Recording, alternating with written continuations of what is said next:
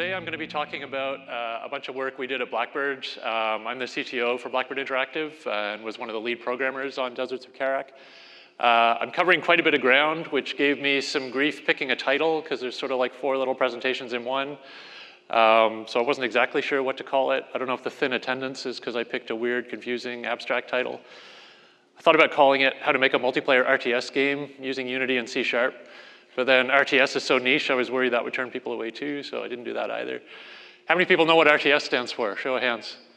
How many people have played RTS games on the PC in the past year? Have you played our game? Yay, thank you. Okay, so we're going to talk a little bit about how we did what we did. But for the people that may not have seen the game, I'm going to show a short video just to give a sense of what this is all about.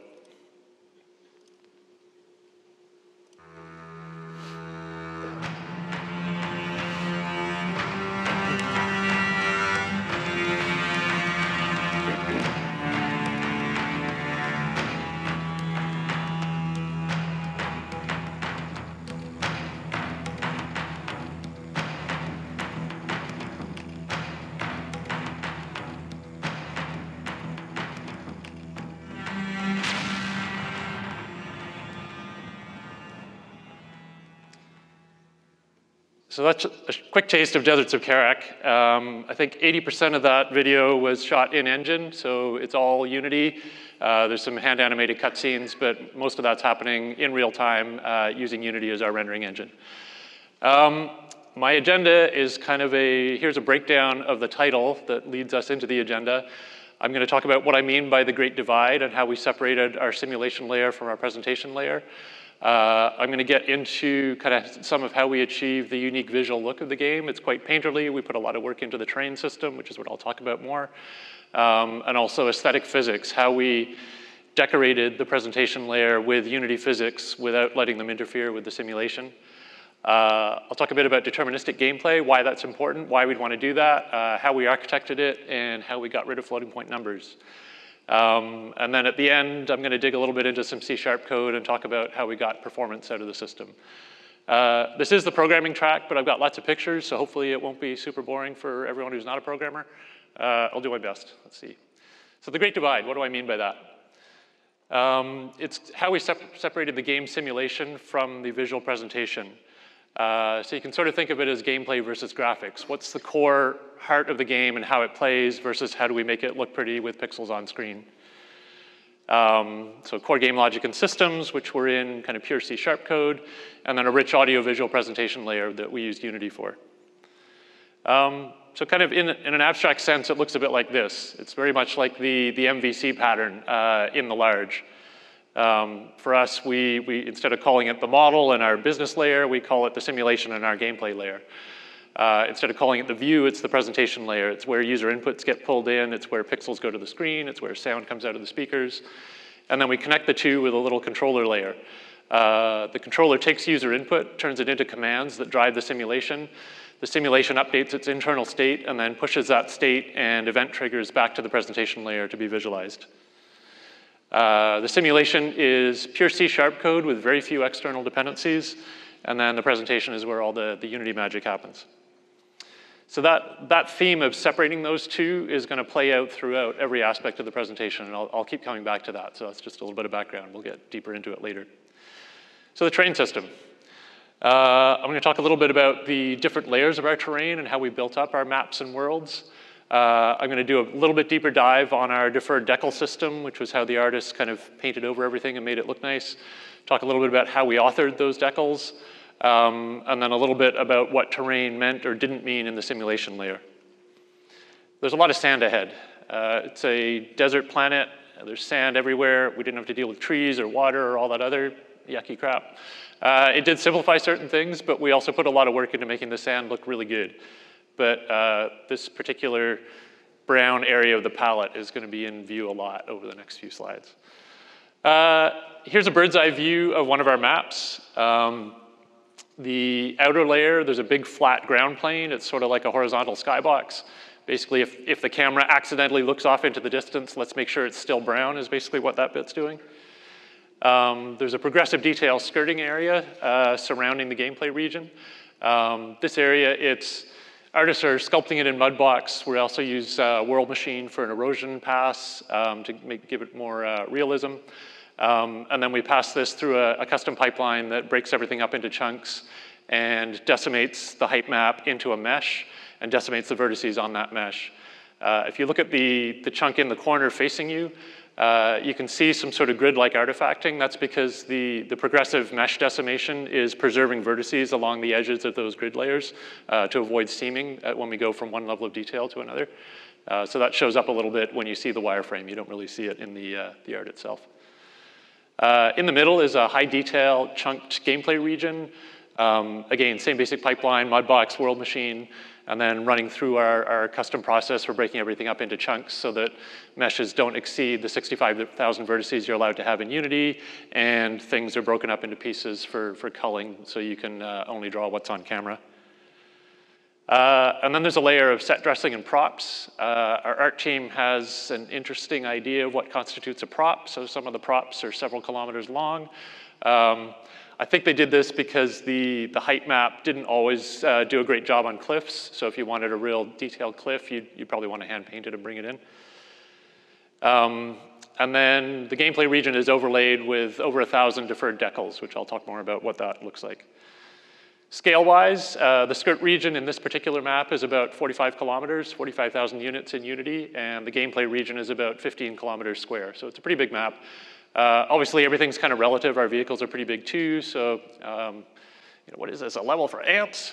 Anyway, scale is always a relative thing, but the maps are pretty big, and you get to drive around and do cool stuff in them. And there's a banana for scale. Getting down closer to the world. Here's kind of the base terrain layer. So, it's kind of undulates, looks okay. Not much detail there. Here's the prop layer coming in, so we throw down rocks and other things to break it up a bit. And then the decals are really what come in and enrich it. I think it's easy to think of a decal as like this extra little sticker that gets stuck on top of the real art. But in the case of our levels, there was a lot more invested into those decals, and they really brought out the detail. So toggling back and forth, base layer, decals, base layer, decals. So you can see we're bringing in a lot of like natural erosion in there. We're modulating the lighting. We're bringing some detail into the ripples of the sand and trying to make it look a lot better than we could do with a simple height map. Not that the base layer is that simple either. There's this sort of monster shader on it that it actually, I think, has 15 different texture samplers. And basically, there's a kind of 2 control textures that are then blending in combinations of 5 times bump map plus diffuse, and kind of giving the artists an ability to kind of raise and lower different elements of the terrain across the map. But I'm not going to go much into that. I just wanted to say that the base layer isn't that simple either. So deferred decals, let's get into that a little more. Here's my super awesome programmer art of a piece of terrain that you want to render on a camera. So I'm going to give a quick overview of what I mean by a deferred decal. Basically, you render all the terrain first. So you've built up, rendered your scene, you've got your depth buffer populated with the distance to each pixel, and now you want to go and splat a decal on top of that rendered terrain. So this little dashed line here represents the bounding box of a decal volume that I want to draw. As that volume is drawn, what actually happens is the shader is sampling the distance from the camera, basically sampling the depth buffer at that pixel point and deciding whether that represents a depth that's inside the bounding box of the decal or not. So in this case, point 1 is inside the box, point 2 isn't. So at point 1, we do draw the decal, at point 2, we don't. And so you get your decal in the little pink region here. When you're drawing it, the decal has a texture associated with it, and the texture coordinates of that decal come basically from the model space of the bounding box.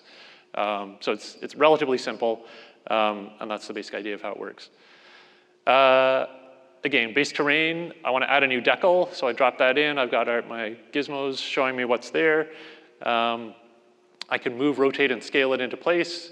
I can adjust the position and get it lined up right where I want.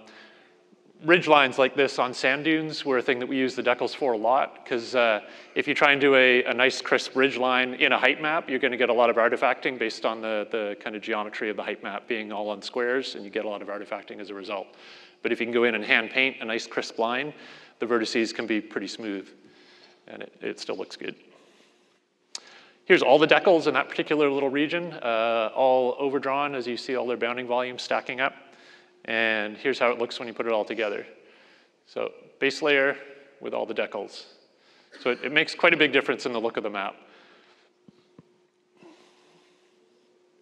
And here's how it looks in gameplay. This is a shot in the level with a lot of depth fog going on, so everything's kind of desaturated at this point. There's a storm coming. You can see some of the decals here, so the ridge lines, the sand ripples. We also use decals dynamically for anytime something blew up, it would leave a decal behind it. And we had a dynamic decal system that could kind of add and remove these decals as the game was running. The ones I've talked about so far were all statically done and baked into the Unity scene. So what does this look like in Unity? Couple pieces. There's our deferred decal controller, which is a monobehavior script with a bunch of properties. You can see here. The transform was the thing driving the bounding volume of the decal. So basically we would just take, instead of having extra data to represent the bounding volume, we just use the size and position of the transform, the scale of the transform, because there's really no geometry associated with the decal. It's just sort of this virtual object with some editor hooks to draw the gizmos in the bounding box. But the box isn't really there. It's a virtual box. And then we had an overall preferences thing that let you control how the selected decals look like and how the unselected ones look like. I found myself toggling this off and on as I use the system, because if you have all the unselected decals and their bounding box drawing, you get like a huge mass of blue boxes and you can't see what's going on. Digging into these settings a little bit more, the material associated with the decal chooses which shader you're going to use. In this case, it's our decal's alpha bump diffuse shader. It's got a couple texture inputs, diffuse texture and bump map, so we can modulate lighting. There's also a checkbox for normals only, so if you want a decal that's only affecting the lighting, you turn that on and don't bother supplying a main texture. There's a tint color that you could use to color shift the decal, although generally that was just used as an alpha blend so that you could kind of dial up and down how much of that decal you wanted to appear. There's a flag whether or not you want to draw over the set dressing layer. So basically you could have decals that go over the rocks or decals that stay under the rocks. And to do that, we used a stencil mask. And that was actually a property of the shader. And toggling set dressing on and off was actually choosing a slightly different variant on the shader.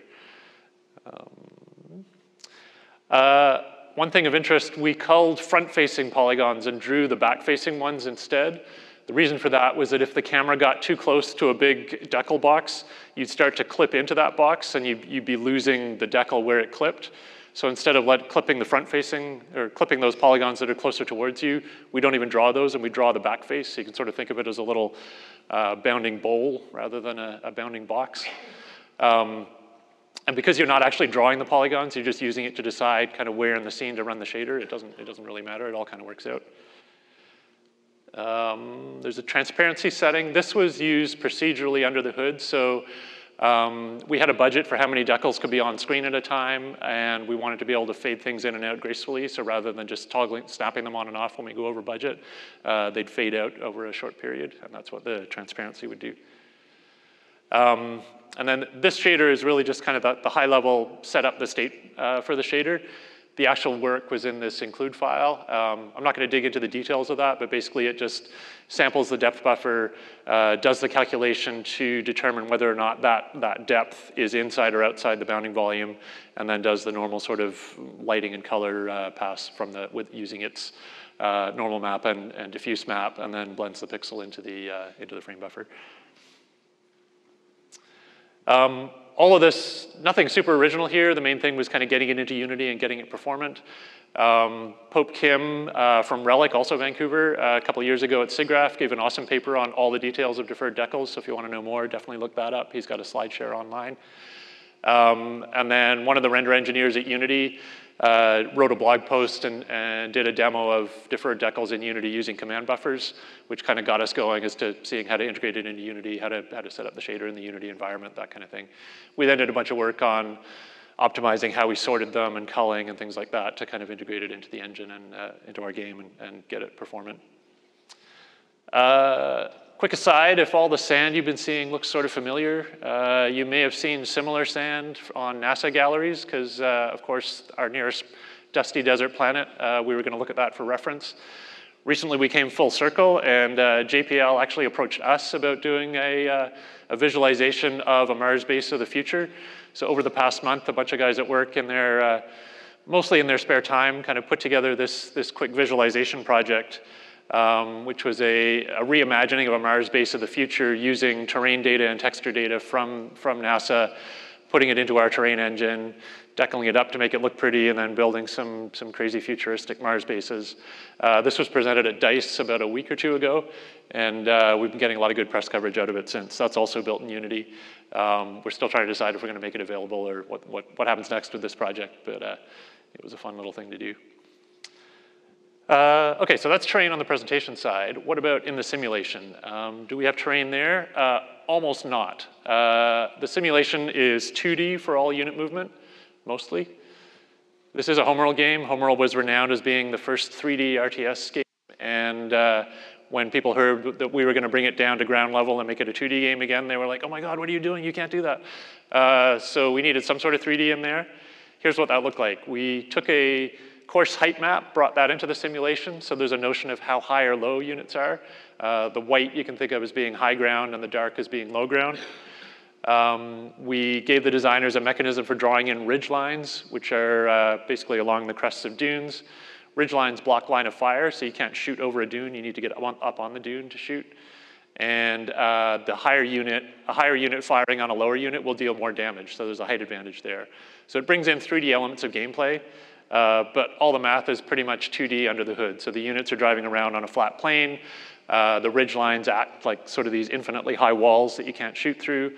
And when two units are in battle, you'll just sample the height map, see which one's higher, and give him an advantage. So it kept all the calculations pretty simple. Unique visuals. Let's move on to the next step, aesthetic physics. What do I mean by that? Key part of our game was to convey a really rich vehicle fantasy of these giant vehicles lumbering around in the desert and leaping off sand dunes and getting air and all the rest of it. But we needed to reconcile that with our 2D simulation layer.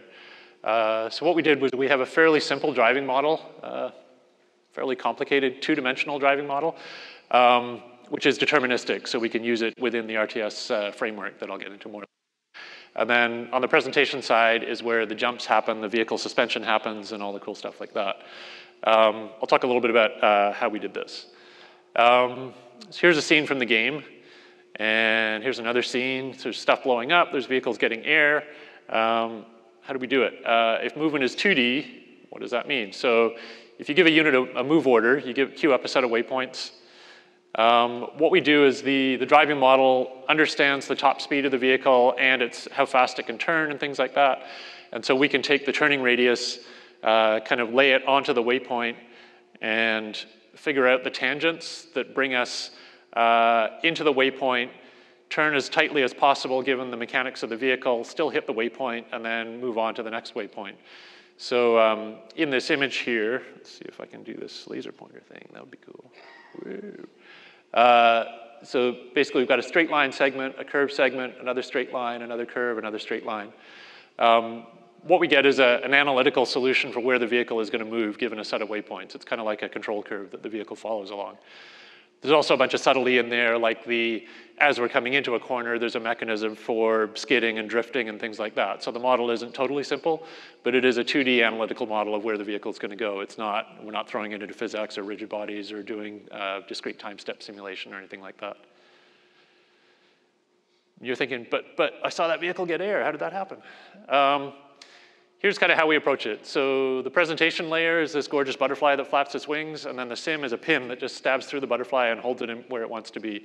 So the sim can move the butterfly around, and the butterfly can flap its wings and look pretty, but it's under control of the sim as far as positioning goes. If you don't like killing butterflies, we could talk about carousel horses. There's a carousel across the street. Same kind of idea. You've got the beautiful painted horse, and the sim is the rod that holds the horse in place and forces it to go round and round in a circle. So let's talk a little bit about how we rig the vehicles to make this work and to get the kind of the rich aesthetic vehicle fantasy look without having to simulate every little piece of it and have it affect gameplay. We've got our vehicles set up with wheel colliders. So there's a fairly complex rig on the vehicle. There's also a rigid body on the vehicle itself. If you look here, you'll see that that rigid body is constrained, so the physics doesn't affect X or Z position or Y rotation. That's basically the pin. Those are the degrees of freedom that the simulation controls. And what's left over is the ability for the presentation layer physics to bounce the vehicle up and down on the Y-axis, roll it side to side on the Z-axis, and pitch it up and down on the, I guess that would be the X-axis or something like that. But anyway, we sort of split the rigid body down the middle and let the sim control half the degrees of freedom and the presentation layer control the other half. Also, those wheel colliders, there's no geometry associated with them, so we're not letting the wheel collide with the ground and then having that move geometry directly. What we do instead is we have this little magical animated suspension script. What it's doing is monitoring the position of the wheel collider and the compression forces acting on the springs of that wheel collider. Basically, how much tension is it under and how far out of its rest position is it, and feeding those parameters into a blend tree. And then there's a whole pile of one-frame animations on every unit that then get blended together based on the steering parameters and the position of the wheel colliders and the orientation of the wheels to steer left and right. So those poses look something like this. There's basically different positions of the suspension of the front end of the vehicle in this case. And they get blended together in different degrees to give the illusion that the vehicle is compressing and the shocks are moving in and out and all the rest of it. We also, I don't have a very good picture for this. That arrow is supposed to represent an impulse force being applied to the rigid body of the vehicle. So we have those forces are applied to give the vehicle air when all four wheel colliders go off the ground. We detect that point and give it a bit of force to lift it up in the air and kind of bring it back down on a decent parabola. We also have to deal with six-wheeled vehicles and treaded vehicles and hover vehicles. So there's a whole bunch of different variations on this theme. And each of those units has a fairly complex rig that uses the techniques I've just shown. When it works, it's great, and every now and then there's some super weird bugs when the sim and presentation layer kind of disagree about what's going on. We also had a long-standing bug with the carrier is this like massive land crawler in our game. Every now and then, we never did fully resolve it. We'd give it a huge impulse force upwards, and the carrier would like fly way up in the air and then come crashing back down again. Fortunately, the sim's still chugging along fine. Like the vehicles are in the right XZ position and they're facing the right way, so it doesn't care. Gameplay's fine. But it made for some pretty amusing bugs and outtakes. Okay, so that's the aesthetic physics. Next, I want to talk about deterministic gameplay and how we structured the RTS game to work well in multiplayer, which is the reason for being deterministic. So we've got this rich game, and we want to replicate the state of that game across multiple peers over these thin little series of pipes that makes up the internet. So bandwidth. In a first-person shooter, there's a limited amount of state, but in an RTS game, we've got position, speed, health, power, turret orientations, amount of ammunition, potentially in multiple weapons, the position of projectiles in flight, which abilities are active on which units and what state of the cooldowns are on those abilities. Each unit can have a queued up set of goals and move orders as to where it's going, and then which other units are of interest that it's supposed to be targeting. And then buffs, all of the attributes in the game pretty much can be modified when you go into a zone or get hit by a weapon, or like there's constant attribute values changing and fluctuating. Ideally times 800 plus units, depending on how many players are in the game. And the pipes cannot cope. We didn't feel confident that we could send that much data and have an authoritative server feeding out that ginormous amount of state to all the different clients. So we followed a pattern that was established 8 years ago and went with determinism. The basic idea being that you run the same program on every computer, you give each computer the same inputs, and then they produce the same outputs, and everyone stays synchronized because you're all running the same procedures. So it's great when it works. Basically, you have this simulation presentation split happening on each player's computer. You're gathering commands from each player. You share those commands over the network. The commands are nice and small, so that's good on bandwidth. And then each simulation runs that same set of commands and produces the same results, and everyone experiences the same world. At least that's the hope. So what could possibly go wrong? Being deterministic has a bunch of implications. It means that your simulation can't expose any state-changing API to the presentation layer. That red line is super important. It's like we called it the great firewall. You've got to be really careful how you cross that boundary. Ideally, you let commands in, you let state out, and there's no other way to interact with the sim. You need to run the simulation at a fixed update rate. So you want to make sure that you're running commands at a predictable interval, and the interval is the same on every computer. The commands you run at each tick are the same on each computer. No floating point numbers, because FPUs are prone to optimizing things in ways that cause differences in the low order bits. So we wanted to be able to do cross-play between different architectures and AMD Intel, 32-bit, 64-bit, and not have things diverge. So we didn't trust floating point numbers. Which then has the side effect of throwing away all kinds of other stuff, like PhysX, like Unity, pretty much all of Unity, because its transforms are all floating point. Basically, the simulation has to be sort of very pure and clean, and in order to remain deterministic. So no Unity here. Unity up here, great, not so much in the sim. How do we get this to work? What do we do? Here's our Visual Studio solution.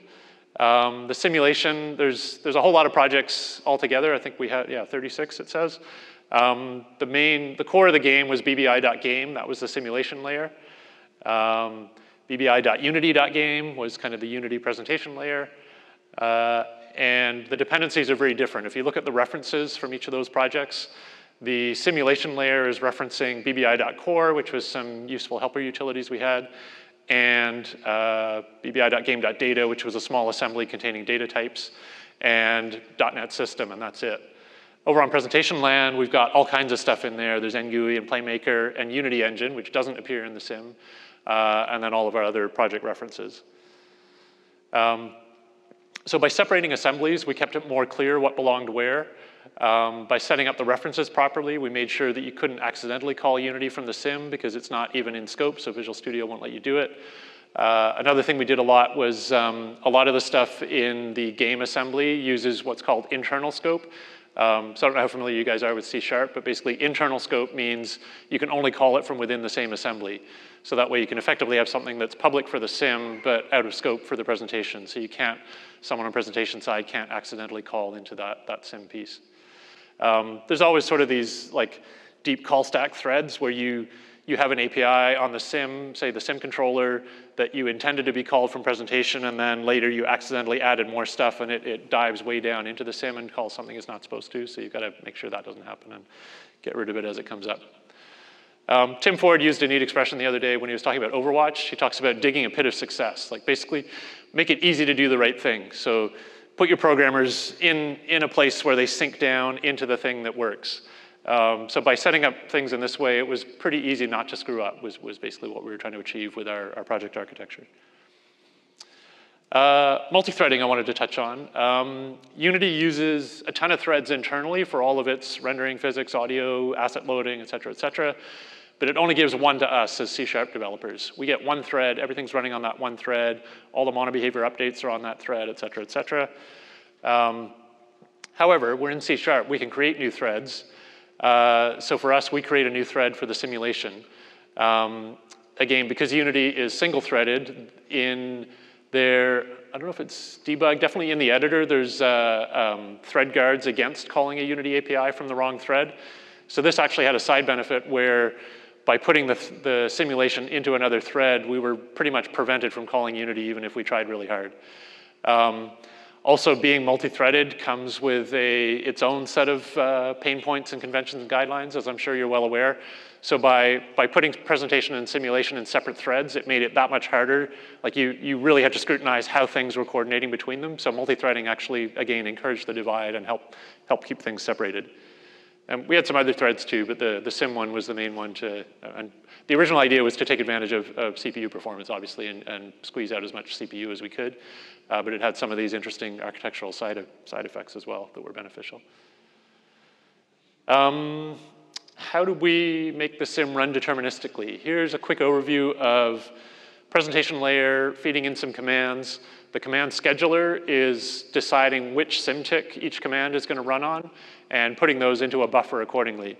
So here you got the simulation running over at a specific tick rate. It's got commands queued up. And This is happening on every player's machine.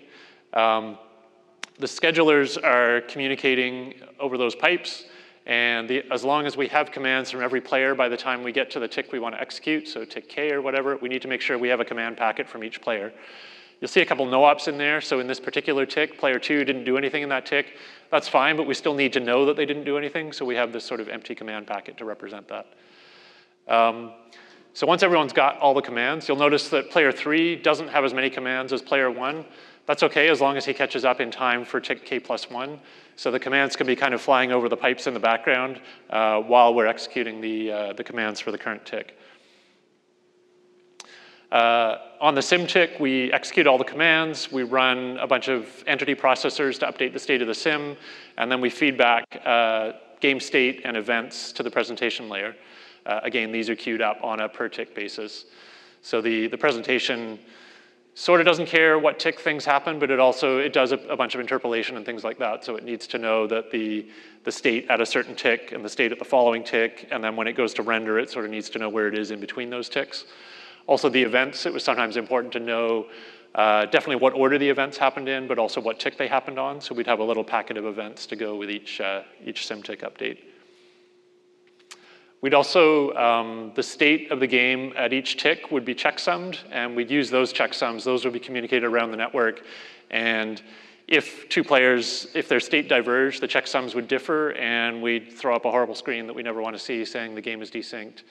You know, please send your logs to the developer and curse their name forever. Desyncs were actually pretty rare. We were pretty fortunate, I think in part due to the way we set up the architecture and kept things pretty clean.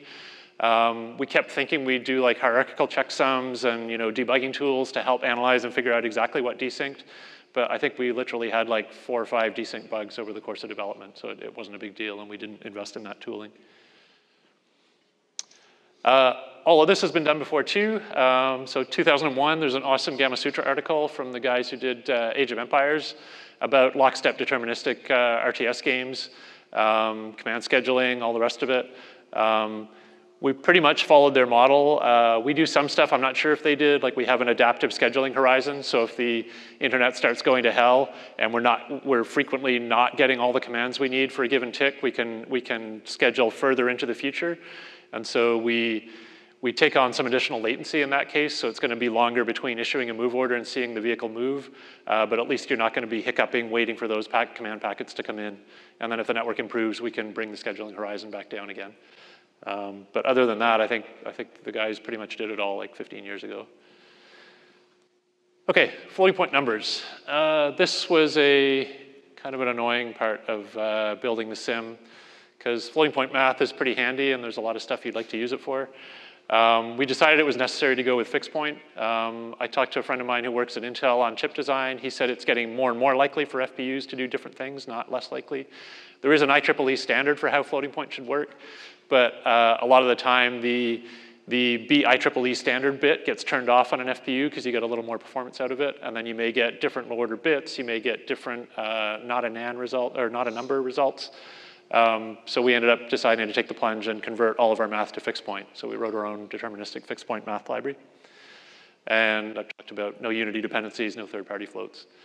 You can make fixed point numbers, look and feel a lot like floating point numbers. You can still declare them as simple variables. You can initialize them with constants. You can add them, whatever, do operators.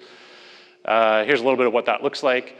Our fixed point numbers were a pretty simple struct that wraps a 64-bit long. See if I can show that here. So here's the actual long value that we're representing. We're using this field offset trick to split the long into its upper and lower parts, because some operations like multiplication are easier to do if you've got access to those pieces. But it's kind of like a C++ union. That data is on top of each other, so it's all the mraw lower and mraw upper are just aliases for the upper and lower part of the raw value. Here I'm showing fixed operator plus. This is how you overload operators in C#. And so this is doing the addition operation on 2 fixed point numbers. You can see some extra logic in there to handle overflow.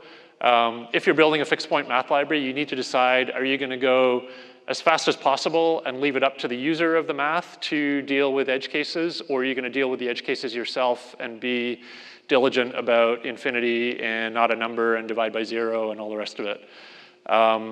We erred on the side of handling all the edge cases and later regretted it and wished we'd gone for pure performance. And I think next time around, what we'd probably do is make all the simple math operators be as quick as possible and then have slow, precise versions of things for the occasional time when you actually care about infinity. I'm also showing a conversion operator here.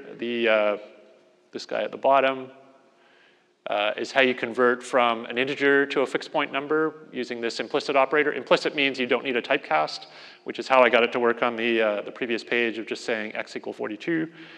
And so it's going to take that integer value, shift it up into the right range, and then give you a fixed point number. Our representation was 32.32, so we had 32 bits of integer, 32 bits of fraction. So the biggest number we could represent was 2 to the 31, which sounds like a pretty big number, but the square root of 2 to the 31 is 46,000. And if that number sounds familiar, we had maps that were so big that the square distance between 2 points on the map was too big a number for our fixed point numbers to represent. And that's a problem because in game code, you often use square distances, because why would you do a square root? That's stupid. So in this particular case, the fact that we implemented infinity properly sort of saved us, because then you'd always have, if my weapon range is 300 meters and my distance to target is infinity, then of course 300 meters is less than infinity. Sorry, 300 squared is less than infinity, so we're golden.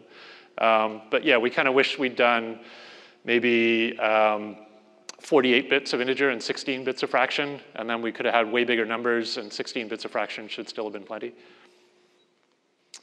Did it work? So if you look at our game on Steam, we do Windows, we do Mac, we do 32-bit, we do 64-bit, we do AMD, we do Intel, and we haven't had any reports of people going out of sync because of, anyway, processor architecture, which is great. Our EP is particularly proud that we got Mac versus PC crossplay working, because he used to work at Relic and they could never figure that out. So. Was it necessary?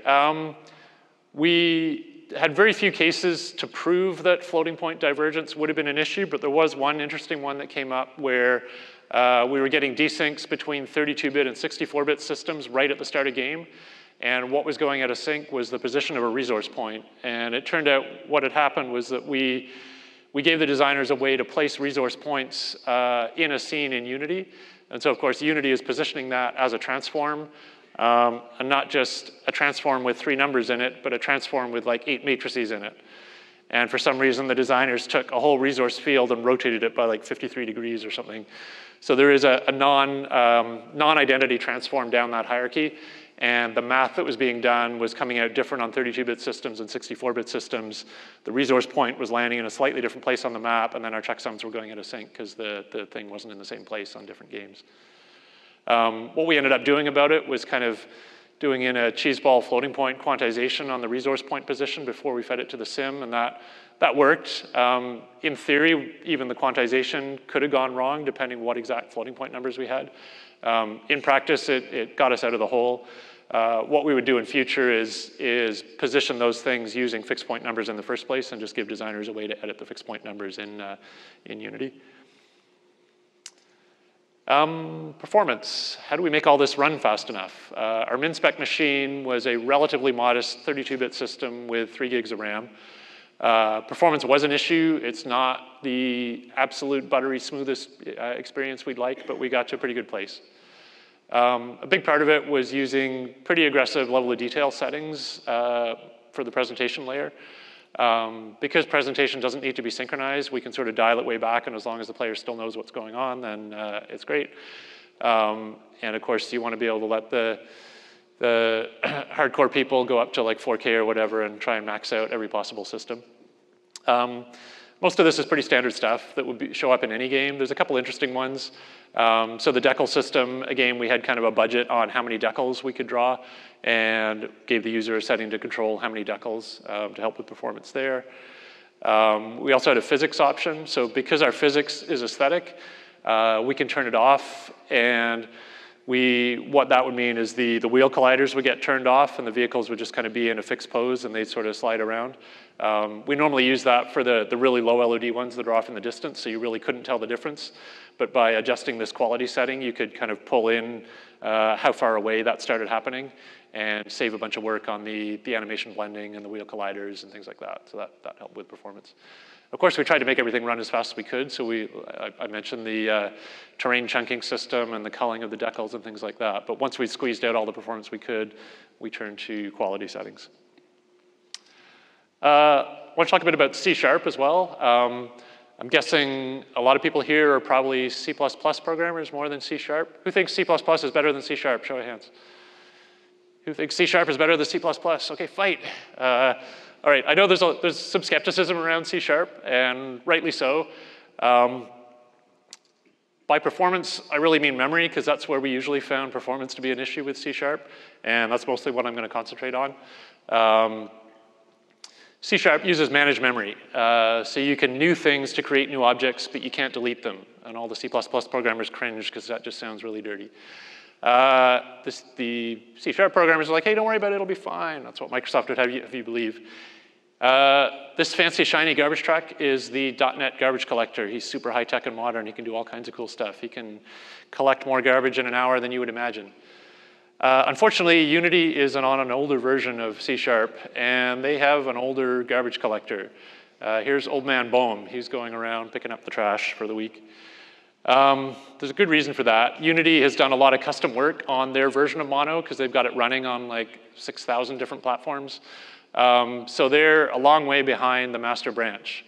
It's kind of cool that they're on GitHub, and you can see just how far behind they are and how much extra work they've done.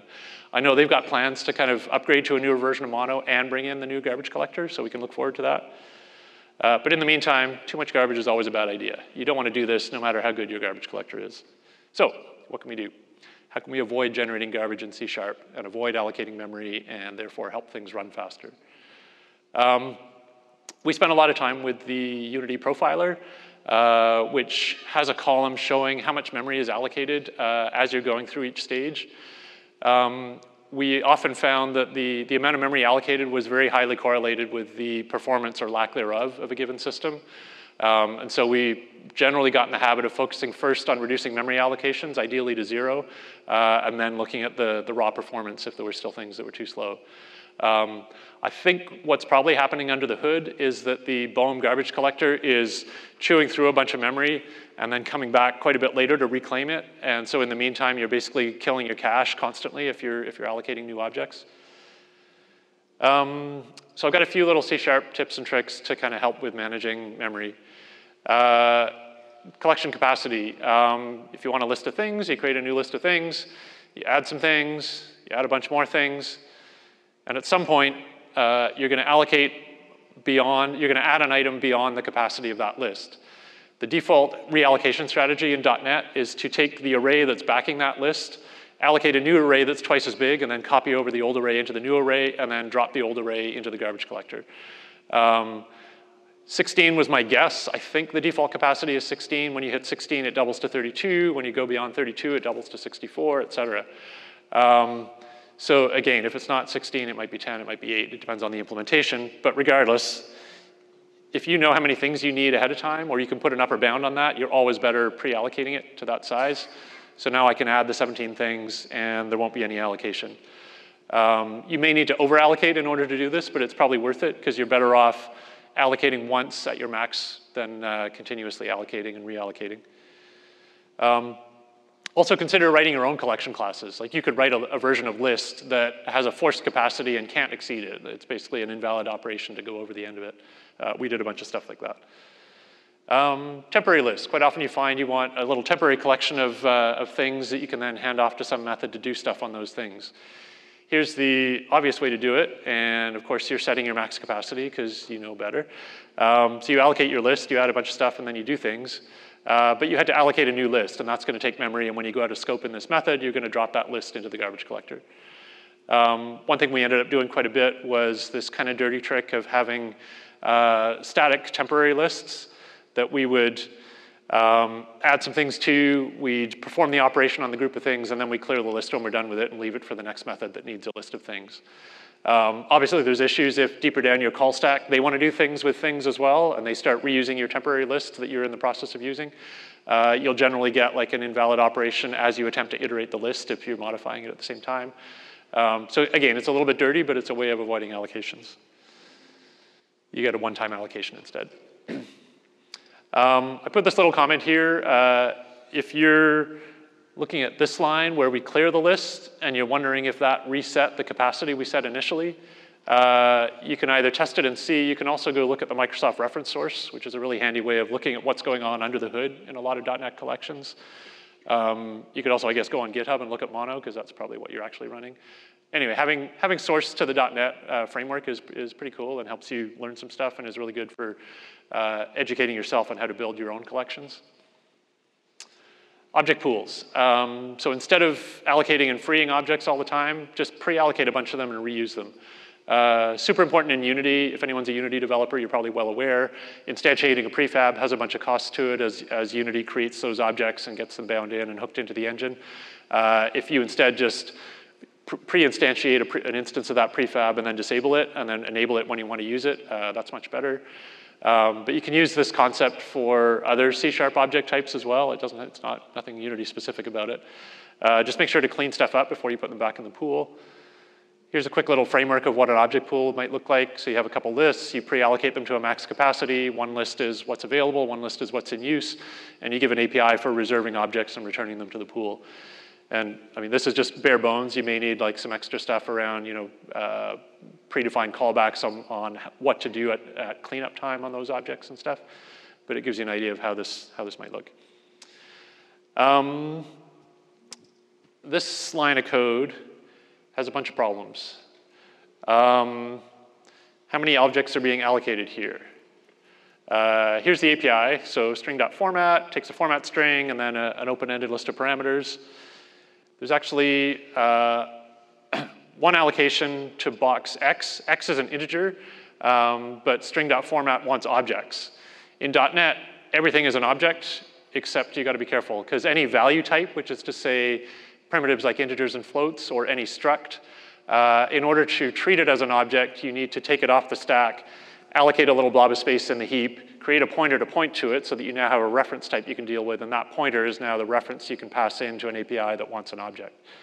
So you had to take that X that was sitting on the stack, allocate 4 bytes of memory off the heap, copy the 42 into it, and then take that as a reference and pass it into string.format. There's another allocation for the params object array. It's a temporary array that if you look at you can disassemble .NET code really easily. So you can look at in ILSpy or something like that and see what's going on, and you'll see that temporary allocation of an array, copying of the object reference into the array, and then passing the array to the API. There's going to be another allocation because under the hood, string.format is going to call toString on X. So that's going to allocate a temporary string representing the string 42.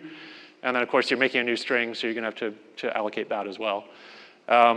With unsafe code, you can do some fancy stuff with string pooling, but it's tricky to get it to work right. So mostly just be careful with strings. This is a little bit better. So instead of using string.format, if you're just doing something simple, you could just concatenate strings instead. And if you call toString yourself, then there's no need to box X, because the compiler knows that you're calling toString on a value type, so it can just go ahead and do the right thing. You're still going to call x.toString and allocate that temporary string, and then create the new string S, but it's a lot better than the previous slide.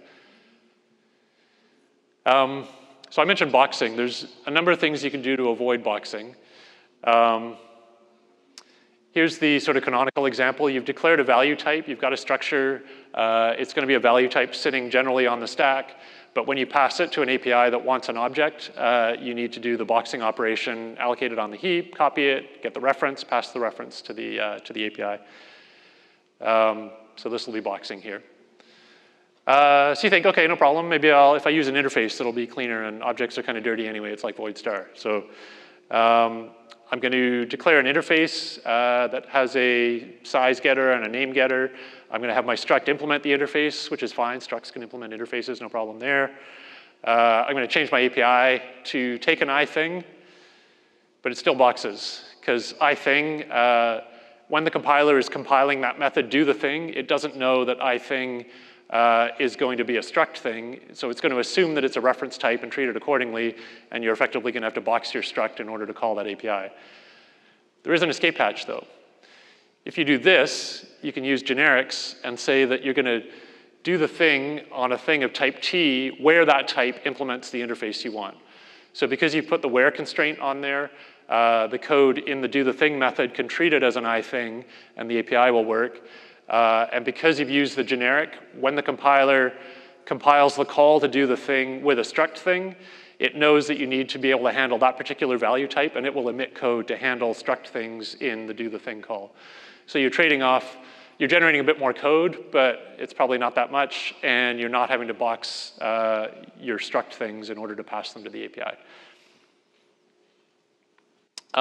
Enumerators get some special treatment. C# programmers like to say for each thing in things, do a bunch of stuff on the thing. How many allocations to do a for each? In this case, we're allocating over a custom collection type, so the answer is it depends. How did my collection implement IEnumerable? Here's sort of the standard way. You might have a private class that implements your enumerator. You've got your getEnumerator method that's satisfying the IEnumerable interface, and you're just returning a new instance of that enumerator. However, let me back up. So here you've allocated a new class, so clearly you're allocating. Every time you do a for each, you're going to allocate. So you're thinking, okay, I don't want to do that. What if I make my enumerator a struct? Then it's a value type and it won't get allocated. That's fine, but you're going to box when you return it as an interface because of the reasons we just talked about. What you can do instead is have a method called getEnumerator that returns a myEnumerator that is a struct. And this doesn't directly satisfy IEnumerable, so you're going to need a couple other overloads to keep that guy happy and make the compiler compile your code. But there's a technique called duck typing, which is an optimization in the C# compiler, where when they're compiling a for each, they'll look at the thing you're iterating over, and if it looks like an enumerable and it quacks like an enumerable, then by God, it must be an enumerable, and we'll let you enumerate it. So they'll recognize that there's an optimization they can take. They can grab the struct enumerator and iterate over that and avoid the boxing. Unfortunately, if you've declared your collection by the interface, the compiler no longer knows that you're iterating over this custom type that has that custom enumerator, and it can't duck type anymore, which makes you sad. I'm going to give a super quick look at our entity component system, and this is going to be unsatisfyingly brief, and it probably deserves a talk of its own. But there were a couple talks earlier in the week that mentioned entity components, so I wanted to mention it as well. And it also puts together a lot of the C# lessons I've just been talking about. So our entity component system, we used it in the simulation layer. It's somewhat analogous to game objects and components in Unity. So it's kind of like Unity game objects and components are the presentation equivalent of the entity component system. But in the game, we're not using Unity, so we can't do that. We also have we do it a bit more, I guess, purely. So entity component system, rather than having update methods on components, we leave the state in the components, we pull the behavior into processors, and we run processors over entities that meet constraints. So this is a genuine bit of code out of our code base where we query the entity system to get all the components that have the position component, that have a mover component, that do not have a mobile component, which they may have been stunned by an attack or something, do not have the death component because we had a bunch of pain around making units die, and we had to throw a component on there at some point in there to avoid a bunch of other processing. For all the entities that satisfy those constraints, do the movement process, which looks something like this. So we have a static class for the movement processor. It's got no internal state. It's got a static method that processes entities, and that method can get components off the entity and do stuff with those components. So this is kind of the flavor of what it looks like. How it's implemented. Our entities are structs, and they basically just wrap an ID. All they really are is an index into some bookkeeping data in the entity system. Basically this stuff here. So we've got this struct collection was a thing we wrote that allows you to add and remove structs from an array without actually moving anything around and keeping track of what's free and what's not free. So we had custom collections in there, custom iterators, et cetera, et cetera. We pre-allocate to the max number of entities in the system, which I think we shipped with 5,000 was our max. And I don't know what we actually had anyway, probably several thousand. What else? The entity query is also a struct to avoid allocating. And it does this duck typing friendly struct enumerator trick that I talked about. And anyway, all the pieces kind of come together that the basic plumbing of the entity system Once you've initialized it, there's basically no additional allocations required to use the entity system other than what you might be doing yourself in terms of whether or not you pooled components and that kind of thing. But the core of the system itself is pretty tight and doesn't allocate memory. It's also pretty quick. We end up iterating through the entire entity system probably a couple dozen times per frame, which we always thought would be a problem we would have to come back to, but it kind of worked out. So much code. All right, so in summary, just a few quick key takeaways. Some people sort of criticize Unity games for looking all a bit the same. I think that's unfair criticism. I think really it's up to all of us as creatives to kind of take the engine we're working with and make things look amazing. And I think Unity is just as capable of other engines as doing awesome stuff if you've got the right content and the right shaders and the right techniques to really push it to the limit. Deterministic simulation, I know there have been some experiments to actually state sharing from an authoritative server, but we concluded that deterministic sim is still kind of state of the art for RTS multiplayer and the best way to do things. There's some challenges there around anti-cheat, because if you're effectively trusting all the clients, and so we're thinking about ways of kind of maybe we run some of the simulation on a server and leave most of it on the client. Haven't quite cracked that yet. And I think C# is pretty much ready for AAA game development. It's definitely taken the world by storm in mobile development. I think it's now got a place on console and PC as well. There may be some diehard C++ programmers in the room, and you're free to disagree with me. C++ clearly has its place too. But C# is actually getting to a pretty good spot, and you can do some pretty neat stuff with it. So thanks to everyone at Blackbird. I certainly didn't do all this myself. There were a ton of people involved in making it all happen. Thanks to Gearbox for supporting us in our development, the people we referenced and other people we didn't, whose techniques we took and built upon. And thanks to you guys for coming on a Friday afternoon and watching.